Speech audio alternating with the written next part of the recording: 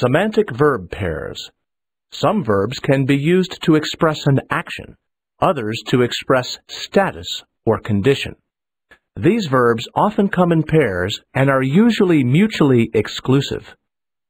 One is used to indicate a single occurrence, while the other indicates a situation which is or has been in existence for a long period of time. See examples below. Action. I met John last September. Status or condition. I have known him since last September. Action. I got married in June. Status or condition. I have been married for 1 month. Some common semantic verb pairs are as follows. Action. When did you? Status or condition. How long have you? Past participle. Meet. Know. Arrive. Be here. Become. Be. Graduate.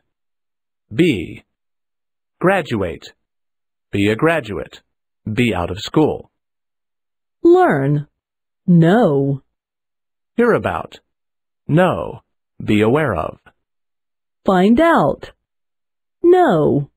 Be aware of. Put on. Wear. Get dressed. Be dressed. Get married. Be married. Get engaged. Be engaged. Get divorced. Be divorced.